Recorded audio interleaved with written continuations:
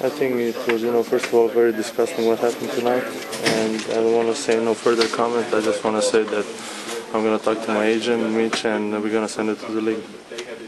Okay, then changing subject back to the game, with how hot David West got there in the fourth, anything that you guys could have done? Was it a little tough with Lamar not out there being able to match up with him defensively, or was it just he was on fire?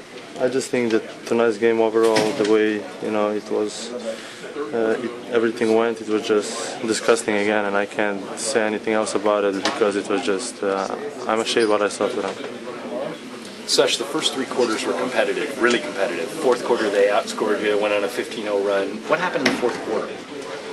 I don't know what happened. I mean, I think we played good basketball. We started okay, and it's just hard to play, when you play against more than five people on the floor. What happened? Difficult going up there tomorrow without Lamar.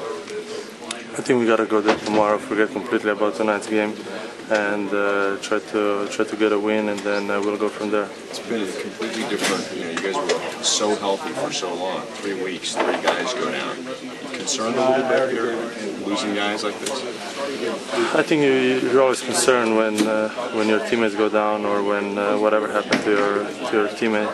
And good thing about it is, good and a bad thing is, we have a very deep team, so we have spots that we can kind of fill in, but hopefully they're going to be back soon, and tomorrow we just got to play for them.